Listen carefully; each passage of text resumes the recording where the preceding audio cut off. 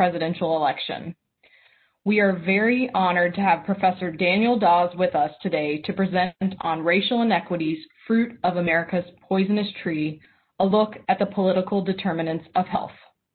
Before I introduce our dean, who will be introducing Professor Dawes and serving as today's moderator, I wanted to take care of a few housekeeping items. This presentation is being recorded. It will be available to watch at a later date, so please consider sharing the recording with family, friends, or colleagues that you think would enjoy it. We have nearly 320 registered for this event. In order to ensure that we give our full attention to Professor Dawes, please be sure to keep your microphone muted. If you have questions during the presentation, feel free to enter them into the chat box. We will have a Q&A session at the end of the event, and we'll try to get to as many questions as possible. With so many people joining us today and this timely topic, we do expect we may go slightly over the 1 hour mark. So without further ado, please join me in welcoming Dr. Wayne Giles, who is the Dean of the UIC School of Public Health. Prior to joining UIC in 2017, Dean Giles spent 25 years at the Centers for Disease Control and Prevention, where he led the Division for Heart Disease and Stroke Prevention, the Division of Population Health, and the Division of Adult and Community Health. His portfolio at the CDC included running one of the organization's most diverse divisions with programmatic and research activities in community health promotion and addressing racial health disparities. Welcome, Dean Giles. Thank you so much, Kay. I want to welcome all of our alumni, students, faculty, staff, and friends of the UIC School of Public Health. As Kay mentioned, you are in for a treat this afternoon as we hear from Professor Daniel Dawes about the political determinants of health. But before I introduce Professor Dawes, I do want to recognize Dr. Ed Chen for his generous support for this lecture. Dr. Chen feels passionately, as many of you know through your interactions with him, about the School of Public Health and really wants to shine a light on the school, especially during the year 2020, which is the school's 50th anniversary. His donations to the school established a fund that allows us to invite speakers like the one that you'll hear from in just a few minutes that help to elevate the school's reputation. Thank you very much, Dr. Chen. Professor Daniel Dawes is our esteemed speaker today. He is widely respected author, scholar, educator, and leader in health equity, health reform, and mental health movements. He currently serves as the executive director of the Thatcher Health Leadership Institute at Morehouse School of Medicine in Atlanta, Georgia, and is a professor of health law, policy, and management. He is also the co-founder of the Health Equity Leadership and Exchange Network, a national network of over 2,000 governmental and non-governmental leaders and scholars focused on bolstering leadership and exchange of research, information, and solutions to advance evidence-based health equity-focused policies and programs.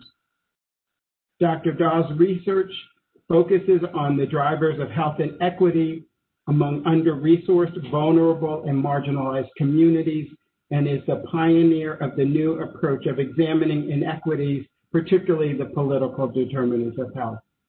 He is also the author of 2 books. The first is entitled 150 Years of Obamacare and was published in March of 2016.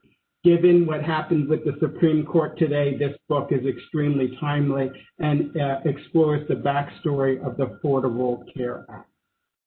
His second book is entitled The Political Determinants of Health and was published in March of this year, and argues that the political determinants of health create the social drivers, including poor environments, inadequate transportation, unsafe neighborhoods, and the lack of healthy food options, all of which impact the dynamics of health.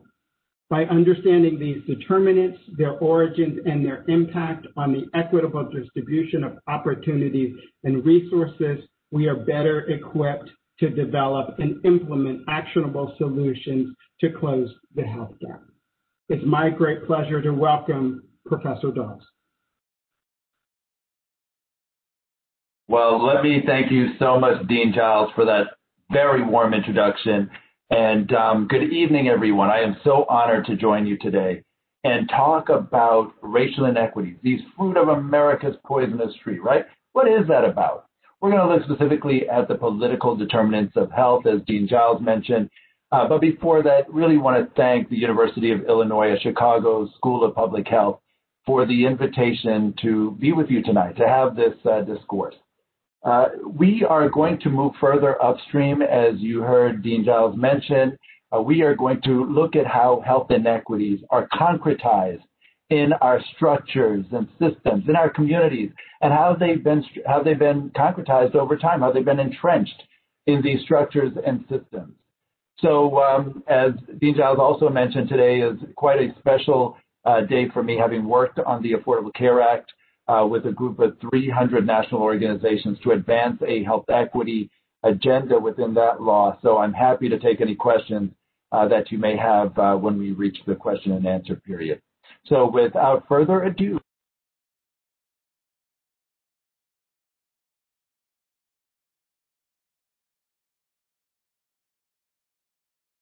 country of ours, the United States of America.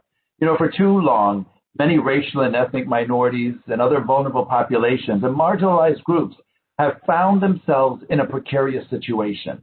Their health, their lives literally hanging in the balance, many of them falling through the cracks of our health system, our educational system, human services system, public health, housing, behavioral health, and the list goes on. They struggle to live in a society that has intentionally erected barrier after barrier to weaken their bodies and hasten their deaths. For over 400 years, these groups have experienced inequities throughout the life course, from womb to tomb. These are inequities in health status and healthcare. We know they're widely documented. In fact, we have over 7,000 peer-reviewed journal articles in public health and beyond documenting these disparities, right? From the fact that you have higher rates of asthma, learning disabilities, dental, speech, vision, behavior, and emotional problems among Native American, African American, and Latino groups or Latinx groups. We know that if you have a mental illness, over 350,000 people die prematurely from this illness each year. And if you have a serious mental illness, your life expectancy declines significantly to about 56 years on average. If you're an LGBTQ youth, higher risk for substance use, cancers, injuries, cardiovascular diseases. How about children born to an African-American mother, right? They're twice as likely to die before reaching their first birthday as a baby born to a white mother. And then, of course, there are rural disparities. There are disparities relevant to us today with COVID and this triple pandemic that we've been going through.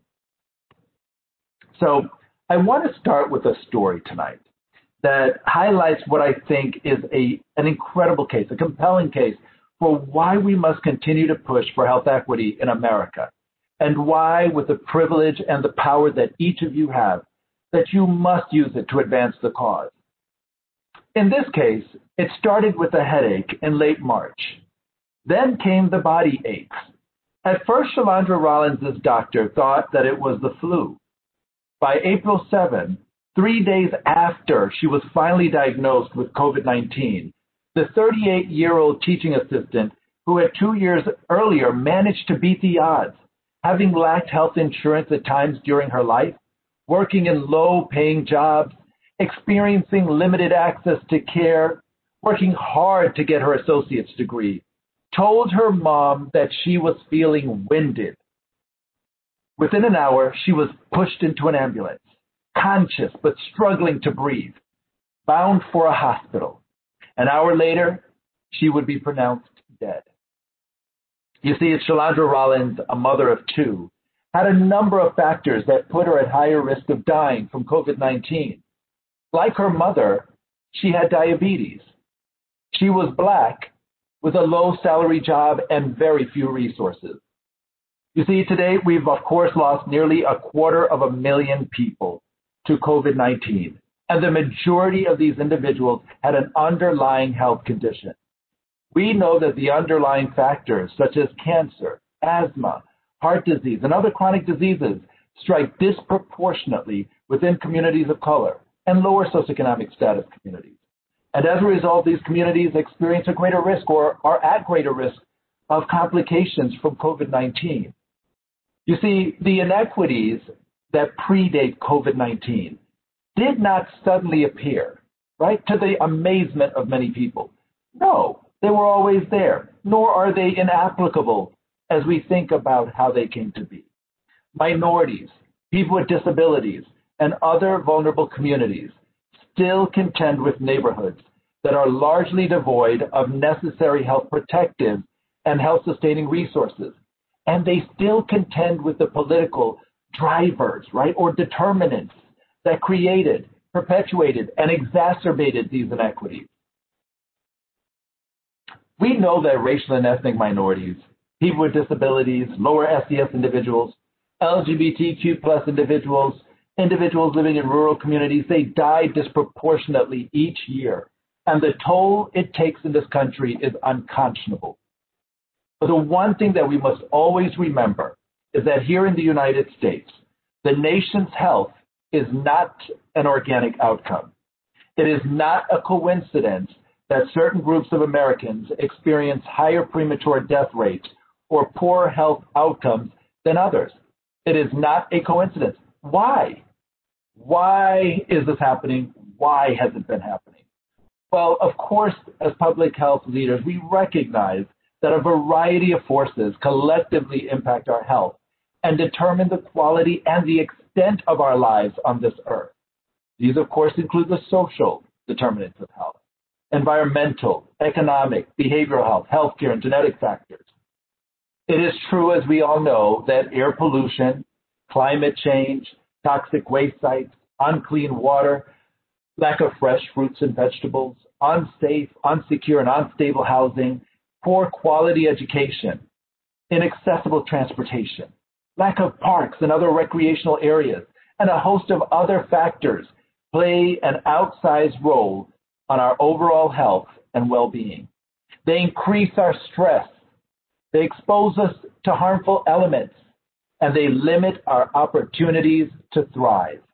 You see, these social determinants of health primarily, right, play an outsized role in these human-made pre-existing inequities. But underlying each one is a political determinant that we can no longer ignore.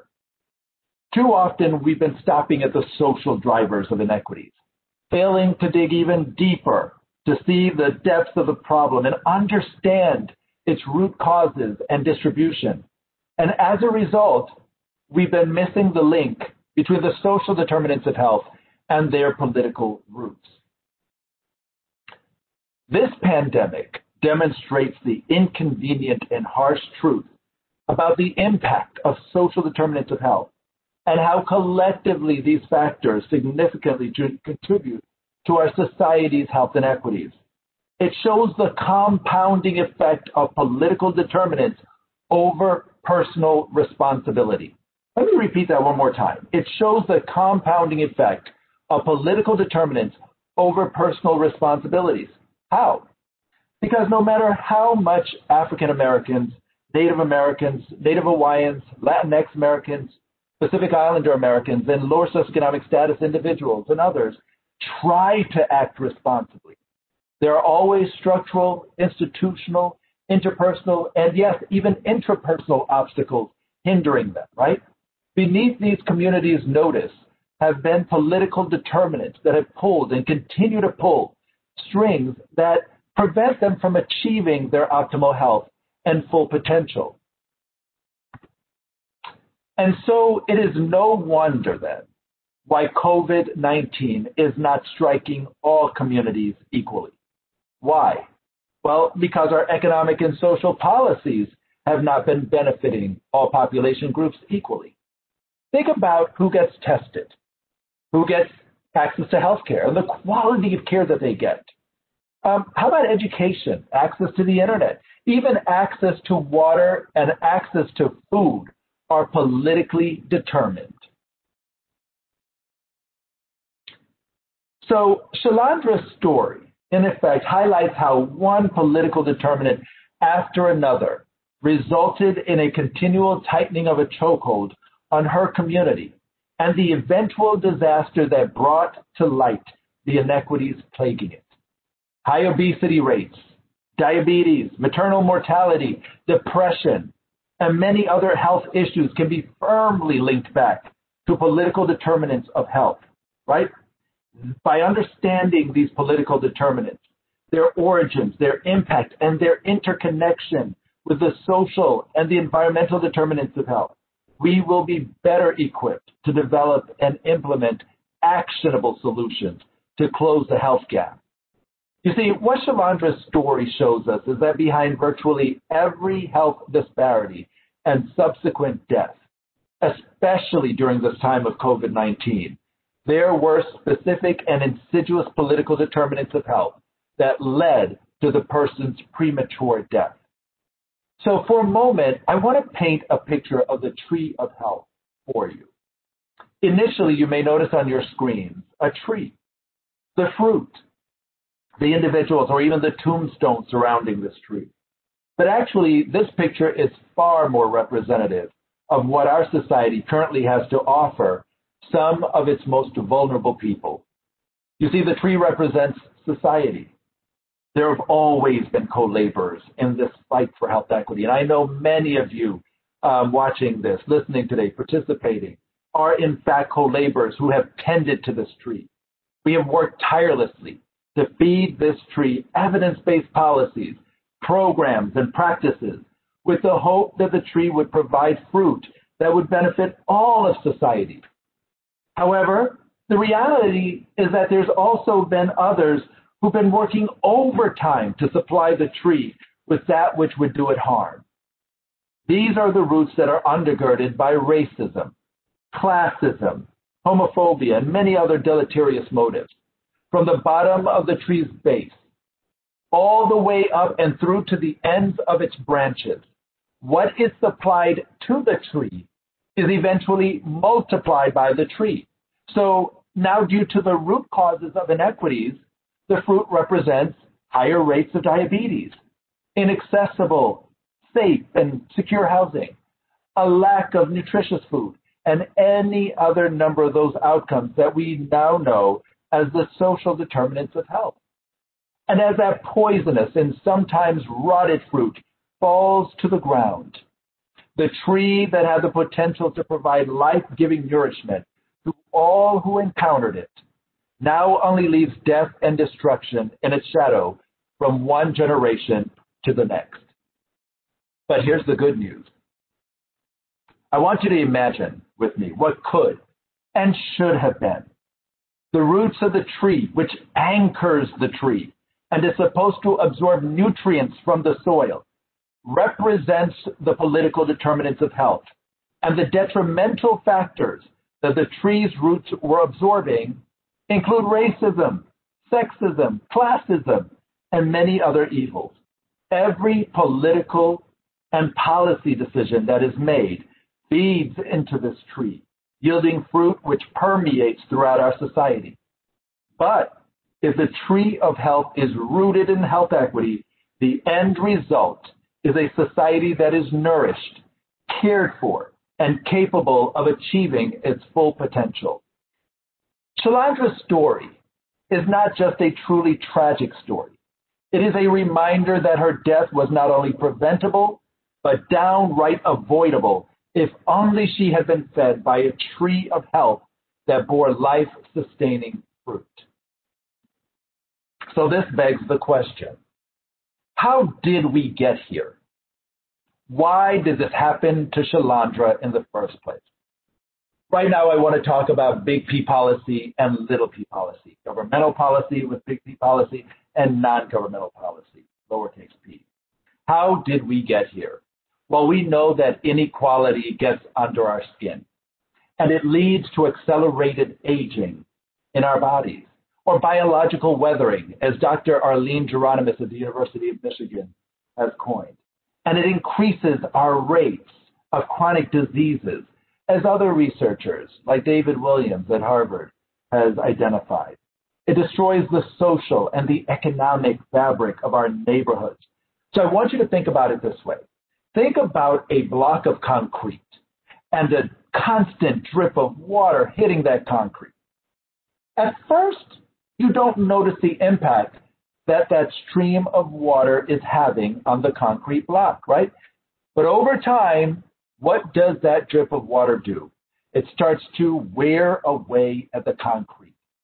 This is essentially what racism does to our bodies, what all of these isms do to us over time. If you were to think about it, as epigeneticists have documented, if you look at the telomeres at the end of our DNAs, right, and you had a 40-year-old black man and a 40-year-old white man, what they would probably see in that 40-year-old black man was that he had advanced aging. Perhaps his telomeres look to be that of a 60-year-old man. So it does take a toll. There is intergenerational trauma. And this then begs the question, how did they come to be in the first place? We've talked about the social determinants of health, the structural conditions in which we are born, which we live in which we work in, worship in, etc., right? But we must ask ourselves, how did those structural conditions come to be in the first place? How did they originate? So tonight I want to take us back 400 years. Let's talk about how this happened. So Massachusetts, right, was the first colony, as many of us know, to legalize slavery. And other colonies followed suit very quickly. But as if that weren't enough to hold down a group of black folks, these policymakers decided that they were going to also enact additional laws that would prevent black and indigenous populations from being able to realize health equity, from addressing the social determinants of health. How, you ask? Well, they created and passed and implemented and then even enforced policies that prohibited these individuals, black and indigenous populations, from raising their own food, from earning their own money, from learning to read and write, especially English, from being educated, from being unable to socialize, right, in many respects. In fact, there were laws that prohibited enslaved individuals from going beyond a 1-mile radius. In order to do so, they had to have a pass from their masters. And if they were traveling at night, had to actually have a lantern. There are a host of other policies that were created during that time. But essentially what happened was a recycling of these policies from one generation to the next, from one century into the next. We know then that there was an attempt by abolitionists, once the country was formed as a constitutional form of government in 1789, not only to abolish slavery, but to elevate health equity. We'll talk about that momentarily. That was a short-lived advocacy attempt. It would take them 75 years before they would be able to realize that dream. But again, that too was cut short. We'll talk about how that happened. But I want to bring us into the period in which Jim Crow reared its ugly head with a vengeance. And we saw again the proliferation of policies intended to prohibit enslaved people, or actually now formerly enslaved people, but undervalued people, black people, brown people in this country, from being able to address their social needs, right? Their social determinants, the social factors that keep us alive. And after that, we now go into the early 1900s.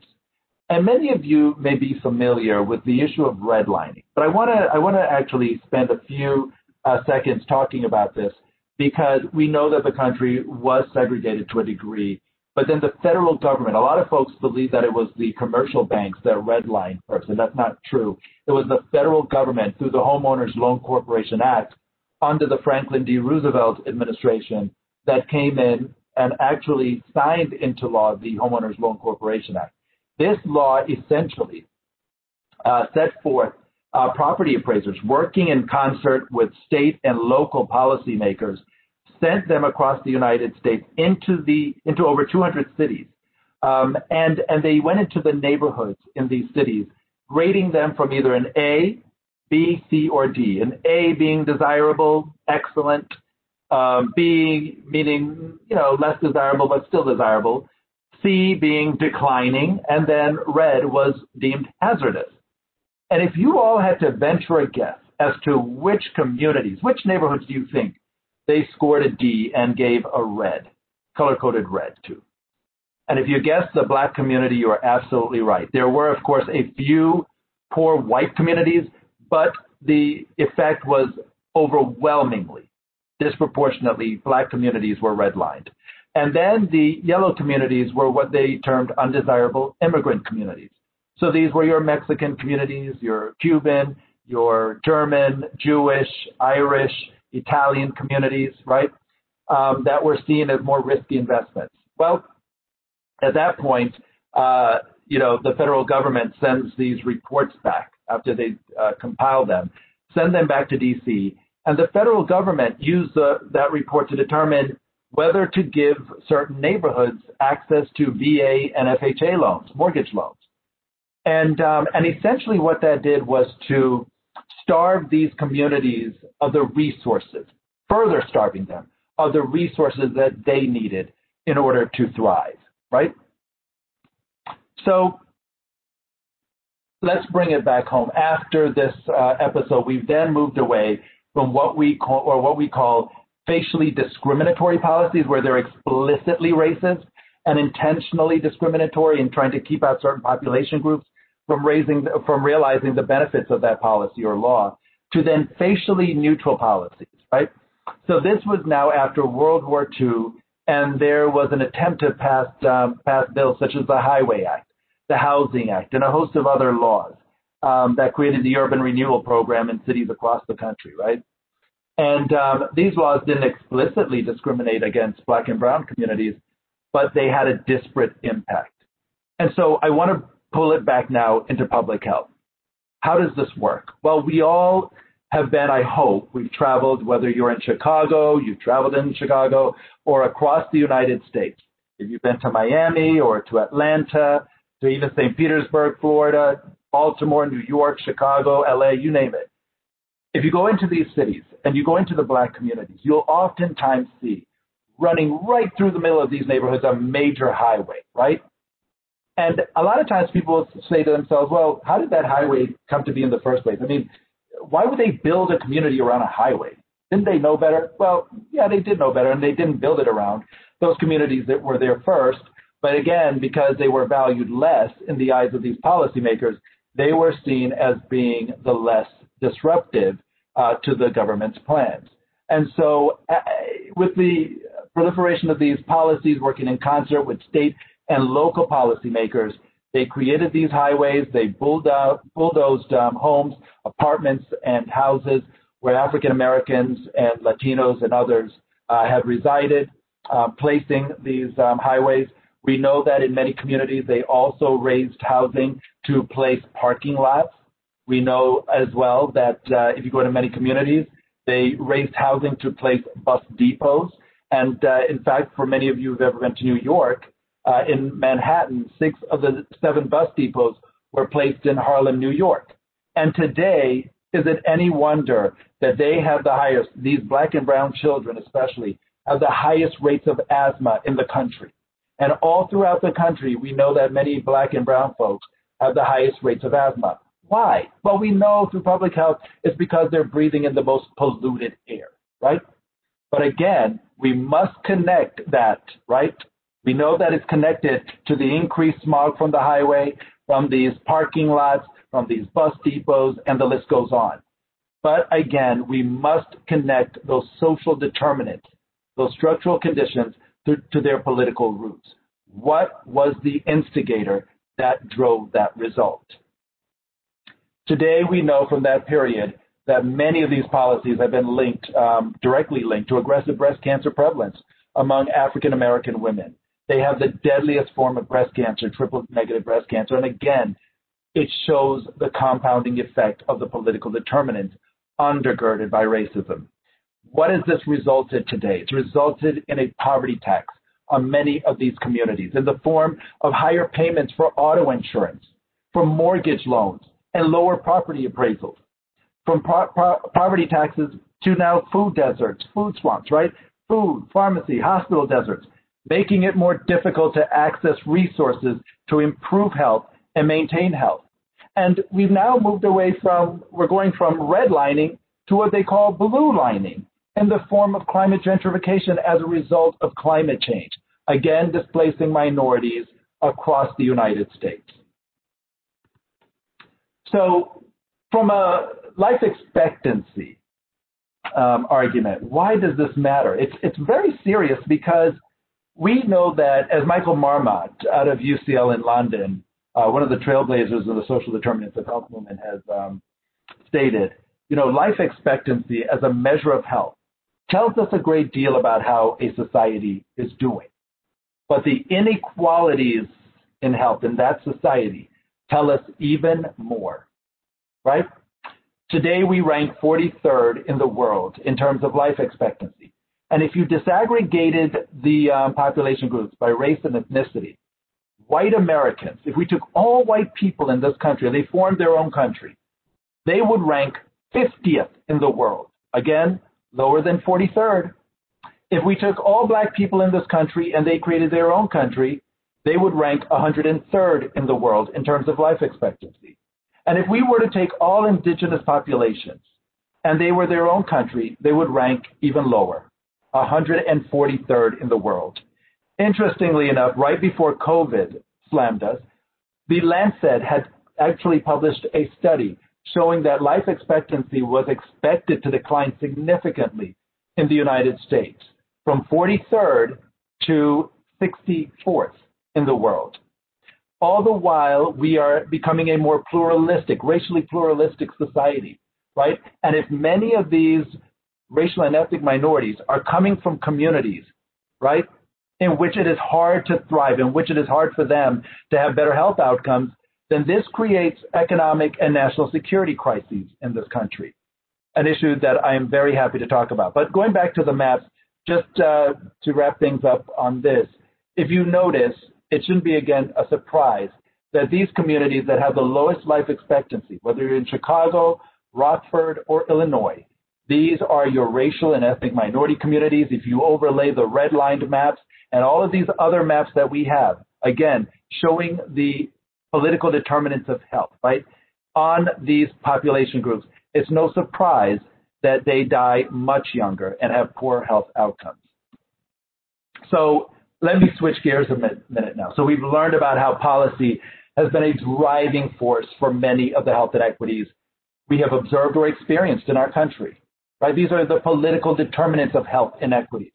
But now I want to go a different route. I want to actually talk about more positive things and the advocacy campaign throughout our country by a limited group of folks, health equity champions throughout the ages, who continue to hold that light of health equity as brightly as they possibly could, right? And used the political levers to advance a health equity agenda. Let's quickly talk about that. So, one of my favorite quotes by William Faulkner says, "The past is never dead. It's not even past." And I hope that many of our eyes have been opened as a result of this triple pandemic that we are going through, right? Beyond the COVID-19 pandemic, to this racial and social reckoning, to the looming behavioral health crisis, right, and beyond. So let me go back now. You heard me mention that in 1789, a group of abolitionists, mental health reformers, advocates on behalf of the homeless, and others came together once the newly formed government was open for business. And they determined in their hearts to push this health equity agenda and to actually recruit one of our nation's greatest political influencers, Benjamin Franklin. They got Benjamin Franklin to come on board, and they said, "Benjamin, would you please allow yourself to join this cause? Would you add your name to this petition that we want to send to the House and the Senate? We want to send to Congress, imploring them not only to abolish slavery in America, but to also stop the separation of children from their mothers, the breakup of enslaved families, right?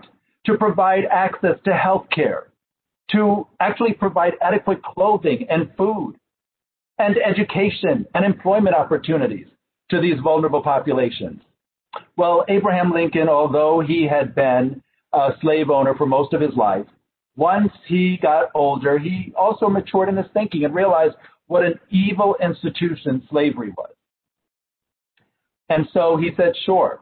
They gave him the petition. He signed his name. It got to Congress. And if you think that we are having a contentious debate over healthcare law and policy in this country, oh my goodness, it was extremely contentious. They were so upset that Benjamin Franklin would dare to send such a petition. The Senate decided we're not going to even give him any thought. We're not going to give this any thought, pay this any attention. But the House said they couldn't let it go. We have to let Benjamin Franklin know that he had no right to bring up this issue. So Benjamin Franklin, still pushed the agenda, but the House, after a few weeks of debating his petition, actually created a letter and bullet by bullet made an argument for why they could not stop the separation of children from their mothers, why they couldn't stop the breakup of these enslaved families, why they could not provide medical care to these vulnerable populations, not just Black, but older adults, children and others, women, why they couldn't provide educational opportunities, essentially arguing that that was best left to the states. It was a confederalism argument, essentially, right? That the states are closest to the people, therefore they know what's best for the people within their boundaries. Sad, sad moment indeed. 3 weeks after that letter was received by Benjamin Franklin, and before he could actually respond, he died. And that was the first time in U.S. history that the light of health equity had dimmed in public policy. We know then that it would take decades later, 75 years in fact, before we would be able to regroup, and a host of abolitionists and others got together in 1863, working with President Abraham Lincoln on a bill called the Freedmen's Bureau Act. Well, if you thought that 1789's debate was pretty contentious, oh my gosh, it was even more contentious. Why? We were in the middle of a major civil war. Well, President Lincoln and his supporters believed that it was the right thing to do, that they needed to create a comprehensive health policy that would provide healthcare services to these people who would be freed. He wanted to provide clothing and food as well as security because he knew the slave masters would not protect these individuals. He wanted to provide education and real employment opportunities, right? And so they crafted this bill. They negotiated for 2 years, but unfortunately, there was one provision that just couldn't get any support. It was the most contentious of all the provisions. And if you guessed access to health care, medical care, you are absolutely correct. At that point, the Congress decided to compromise, and they struck that provision. It got to President Lincoln's desk. He signed it into law. But 4 weeks later, as we all know, he was assassinated. And not to squander that crisis, his supporters said, you know what? We believe the law is written in such a way that it has given us the authority to provide health services. So for many of you who are scholars of history, and you know that there were these freedmen's hospitals that were created. In fact, Howard University's hospital was a freedmen's hospital. They were created throughout the country. It wasn't because the law had explicitly allowed it, but because after Lincoln died, his supporters really pushed the agenda. Well, as you probably have seen or you know, the Freedmen's Bureau Act underwent tremendous threats from opponents of health equity. From the time that it was signed into law up to the 7th anniversary, every single year, these opponents of health equity tried every trick in the book to repeal the law. And on the 7th anniversary of the law, they succeeded. They finally succeeded in dismantling America's first comprehensive health equity-focused policy, right? The first major bill or law to tackle the social determinants of health. It would then take us 150 years later to realize a very comprehensive, inclusive, and equitable health law called the Affordable Care Act, which I got to work on, and I'm happy to talk about how we actually made that happen. But in many respects, we took lessons From those attempts at advancing those health laws, we took those strategies into our deliberations. We actually modeled, in many respects, the principles from that Freedmen's Bureau Act, along with a host of other health policies to push the agenda. For the sake of time, I'll just quickly go through mental health and universal health by saying that, there was also an attempt in this country to push for mental health reform in America. Dorothea Dix, a very popular school teacher, a huge mental health reformer during her time, spent 4 decades of her life going around the country pleading with lawmakers to do right by people with mental illnesses and substance use disorders. She finally got the U.S. Congress to pass the bill for the benefit of the indigent insane, only to then get it to a president who she thought, along with other mental health reformers, that he would actually sign it into law, Franklin Pierce, because 3 months before he became president, he had witnessed a terrible tragedy. He had just left a funeral with his wife and their only child at the time, a son. They were traveling by train, which is a relatively new invention at the time, and the train crashed in a ditch. The only person to have lost his life that day was their son. His skull had split open. There was fragments everywhere, blood everywhere. Poor Mrs. Pierce was never the same again. She actually had succumbed to clinical depression and anxiety for the rest of her life. And the president became a substance misuser, an alcoholic, and is now deemed one of the least effective presidents in our time. Having witnessed the deterioration in his wife's health, right, from depression and anxiety, people thought surely he would be the first president in U.S. history that would usher in comprehensive mental health reforms. But he didn't. In fact, he vetoed it, and in one of the longest veto messages I've ever read, he set the federal policy of inaction in mental health policies for almost 100 years in this country, again, borrowing the same arguments that had been used by the 1789 Congress, saying it's not the federal government's role to take care of people with mental illnesses. That's the state's role, right? Well, after that opportunity, it would take 125 years before we got President Abraham Lincoln to introduce the specs of a comprehensive mental health reform bill. He would become the first president to sign mental health reform into law. But for those of you who were around in the 1980s, what happened? He got it signed a month before the 1980 election. President Reagan wins the election, and his administration went about immediately preventing further implementation of the Mental Health Systems Act and then dismantling very quickly what had already been implemented. It was a terrible tragedy for mental health champions. In fact, Mrs. Carter, former First Lady Mrs. Carter, Rosalynn Carter, when we were actually getting together to decide how we were going to leverage the Obama presidency to push for comprehensive health reform, had this sense of urgency. She remembered that window of opportunity only lasts but so long. And she pushed us to ensure that children's mental health at least would be included in President Obama's health reform negotiations. Well, as you all probably can tell, we did create this national working group. We brought together these disparate campaigns around universal health, minority health, mental health, and more, right? Together. They had never before gotten to get to work in this fashion, right? At least in recent years. So we brought these disparate campaigns and we said, we've got to leverage, we've got to harness that power of collaboration to get this comprehensive health reform law passed, right? Once and for all. And so if you don't remember anything else about the ACA alone is a big deal because it is the most comprehensive mental health reform law that we have ever realized in the United States, right?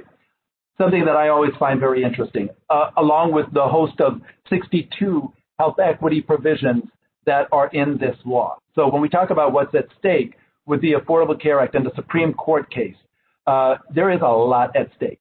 So let me go to the court now and to talk quickly about where the court stands on inequities. It's when you look at the Voting Rights Act, the voting rights cases, you look at affirmative action cases and the like, there is this recycling of an argument essentially from the court. So you remember me talking about how, during President Abraham Lincoln's time, during Reconstruction, during that period, there were several civil rights laws that were created by the federal government, by Congress, right, that were signed into law. But there was a court, the Supreme Court at the time, actually had a majority who were Southern state sympathizers, right? Some of them even slave owners themselves, who ignored and tried to push this argument that there were no vestiges of segregation by past decree. These inequities were not created by a political act. That's simply not true. It is a socially derived result. Well, the court today now seems to have acknowledged, well, okay, fine. You know what? The evidence is, too much for us to deny that there are vestiges. And so they've stated vestiges of past segregation by state decree do remain in our society. Past wrongs committed by the state and in its name are a stubborn fact of history. And stubborn facts of history linger and persist. But though we cannot escape our history, neither must we overstate its consequences in fixing legal responsibilities. Think about that for a moment. Why is this alarming? It's alarming for at least three reasons. First, the court fails to take into account the evidence from a broad spectrum of research in public health, medicine, science, nursing, etc., demonstrating the lasting impact that these vestiges of slavery, segregation, and subsequent unjustified discrimination have on population groups. Second, it has a rippling effect into other case law, setting precedent for other policies commissioned by other governmental bodies, right? And third, the court has been arbitrarily determining the point, just like the court in the 1860s, right, 1870s, just like that court, arbitrarily determining the point at which these vestiges of legally sanctioned discrimination cease to significantly impact certain communities, especially arguing that after a certain time, it doesn't matter anymore. So let's connect the dots to the social determinants of health. Why does this matter?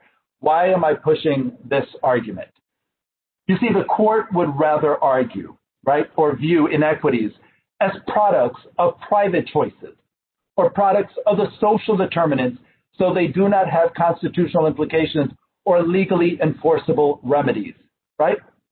What they are essentially arguing is black and white people just don't like each other naturally, right? Although we know that's not true. And so it's a socially derived inequity.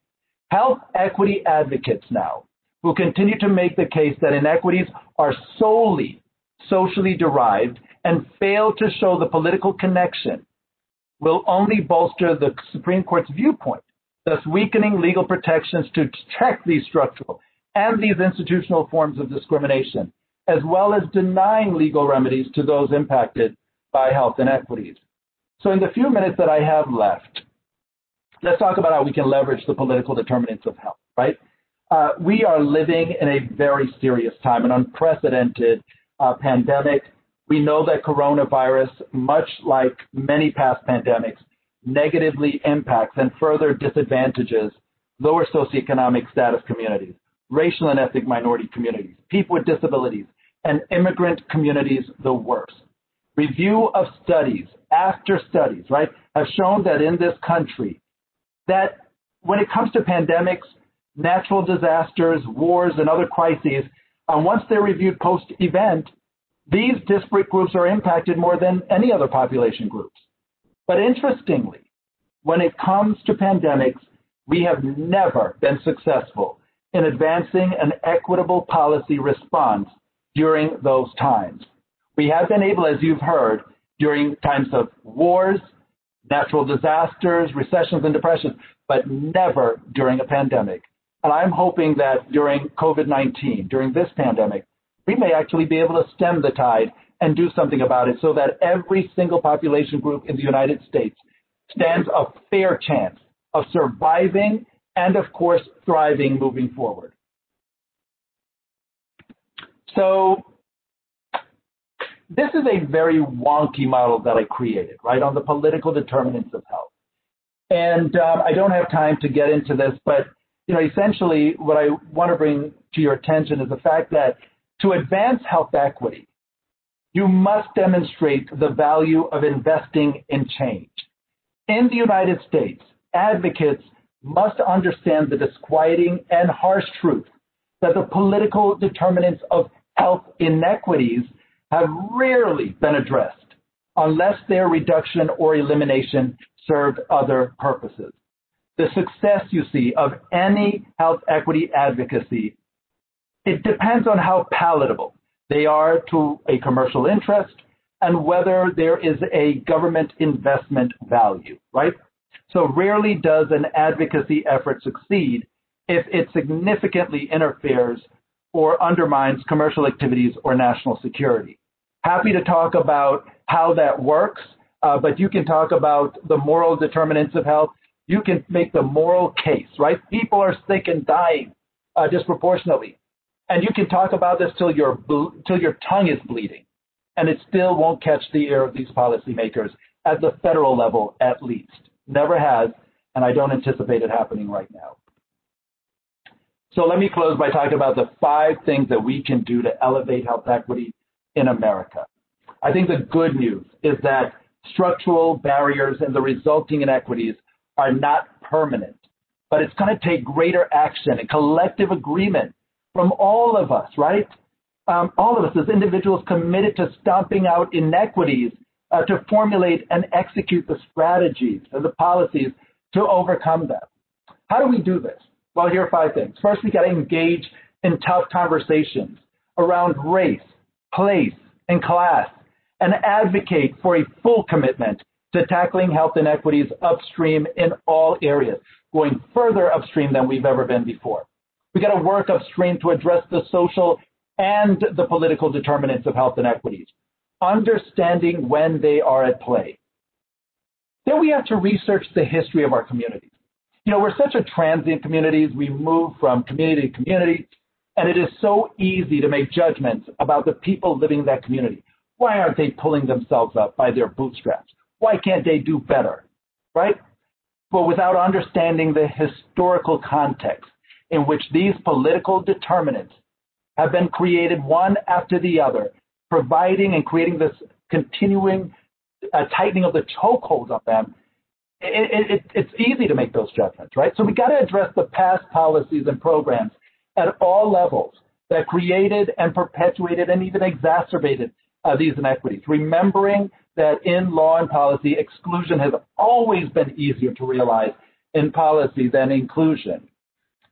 Fourth, we got to strengthen our networks and engagement. We've become so complacent over time, and we've weakened our networks and engagement. We have got to continuously engage, not just by voting, but throughout the entire process, not just by creating this policy, right?